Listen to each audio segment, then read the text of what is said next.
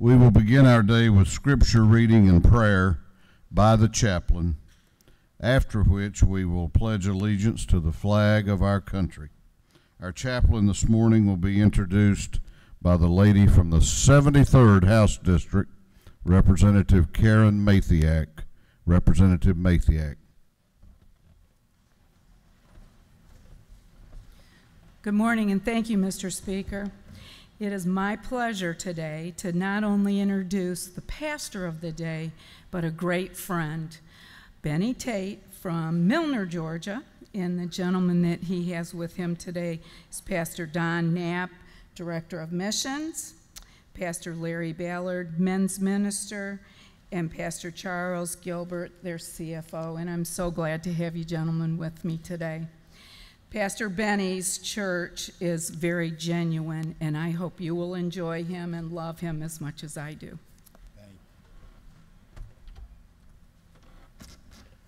Well, good morning. Great to be here. It's a great day, right?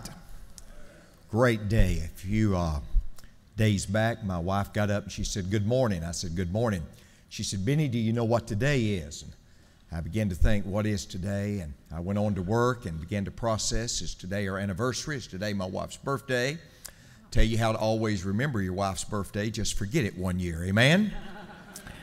But I began to think, what is it? But there's a lady in our church, runs a florist, and I said, "Send Barbara some flowers." She said, "What's the occasion?" I said, "It's a special occasion. Just send the flowers." There's a little boutique in Griffin, Georgia, where we do most of our shopping. I think the name of it's Walmart. I ran by there and picked her up a nice dress. I took it home, and I said, "Tonight we're going to go out for dinner. No need to heat up the kitchen," as if the microwave would do that, but we went out and we had a great dinner. And I said, "You know, Barbara," at the end of the evening, I said, "It's been a wonderful, wonderful day." She said, "It has been a wonderful day." I said, "You know, Barbara, I didn't forget, did I?" She said, "No, Benny, you didn't forget." She said, "You know, I believe it's been the greatest Groundhog's Day I've ever experienced." Folks, I want to take a few moments, and I say to you what Elizabeth Taylor said to her 8th husband. I'm not going to keep you long.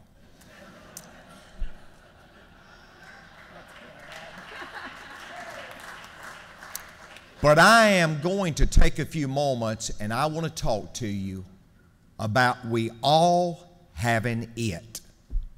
We all having it. There's a scripture in John 14:14, and this is what it says. "If you ask anything in my name, I'll do it." This is what I know about Speaker Ralston. He has an it. He probably has a lot of its. This is what I know about you. You have an it.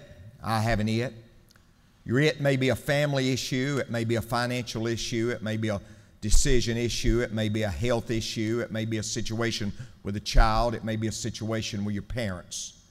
But every one of us have an it. And the scripture says, if you ask anything in my name, I'll do it. You say, well, what causes God to do it? John 15:7 says, if you abide in me and my words abide in you, you shall ask what you will, and it shall be done unto you. 3 little words, and you can stick a fork in me, I'm done. Number 1 is abide. Abide. If you abide in me, what does that mean? It means to stay in fellowship. Stay in fellowship. I got married in 1984. 1984. My wife and I decided that divorce would not be a part of our vocabulary. Murder is, but divorce is not.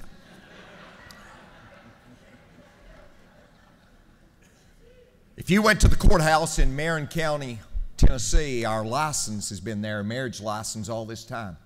We've constantly been in relationship, but I want you to know we hadn't always been in fellowship. We hadn't always been in fellowship. I wrote the book, Happy Wife, Happy Life. If mom ain't happy, they ain't nobody happy. And if daddy ain't happy, they ain't nobody cares. You almost laughed. Let me tell you something. There's a difference between being in relationship and being in fellowship. And you can be in relationship with God and not be in fellowship with God. But God wants us to be in fellowship with Him. And what breaks relationship is sin. So that word I want you to see, it's abide. We got to be in fellowship with God. If you abide in me and my words abide in you, you shall ask. There's a second word I want you to get. Ask. James 4:2 says, we have not because we ask not. Listen, folks, I respect all of you. It matters not to me whether you're a Democrat or a Republican. I pastor 8,000 people, and I've got all different types. It matters not to me. But I want you to know something. We all need prayer. There was a guy who knew a little bit about politics. His name was Abraham Lincoln. And he said, I've been driven to my knees by an overwhelming conviction that I had nowhere else to go. My wisdom and all about me seemed insufficient for the day. Abraham Lincoln understood that we've got to ask somebody that's wiser than us. The answers for our country is not in Washington. The answer for our country is in heaven by turning to God Almighty and looking to Him for answers. So that little word abide, that little word ask, but then there's that last word. It's the word answer. I'm grateful that God's not reluctant to answer our prayers. God wants to answer your prayers, and God wants to answer my prayers. A little boy said to his dad one day, he said, you know, Daddy, I'd like a brother or sister. He said, well, you need to pray. So he prayed a month, prayed 2 months, he prayed 3 months. Nothing happened, so he quit praying. And Miss Susan, about 6 months later, his dad said, go with me. And he takes him down to the hospital and walks in there, and there's his mother. Pulls back the curtain, there's the little baby. Pulls back the curtain a little more, there's another baby. She'd had twins. Pulls back the curtain a little more, there's another baby. She'd had triplets. And the dad looked at his son and said, aren't you glad you prayed? He said, yeah, Daddy. But he said, aren't you glad I stopped after 3 months? I got up one morning to rush into the day. I had so much to accomplish, I didn't have time to pray. Problems just tumbled about me. Ever came each task. Why doesn't God help me? He replied, you didn't ask. I wanted to see joy and beauty, but the day toiled on gray and bleak. Why doesn't God help me? He replied, you didn't seek. I tried to come into God's presence. I used all my keys at the lock, but God gently and lovingly chided, oh, my child, but you didn't knock. Representatives, I got up this morning. I paused before I entered the day because we got so much to accomplish. We better take time to pray. Let's pray. Lord, as we bow our heads and our hearts in your presence, you tell us, if any man lack wisdom, let us ask of you. And God, I pray for these men and women. I thank you for their sacrifice. To serve in the House of Representatives is a sacrifice. They sacrifice their families. They sacrifice their time. They sacrifice their physical energy. They sacrifice their health. I thank you for these individuals, and I pray your blessing and your wisdom and your guidance upon them.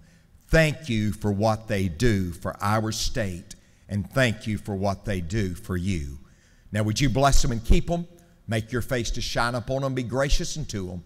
Lift your countenance upon them, and may they experience your peace. For I pray this prayer, respecting all faiths, but I pray this prayer in the name of your Son and our Savior, Jesus Christ. Amen.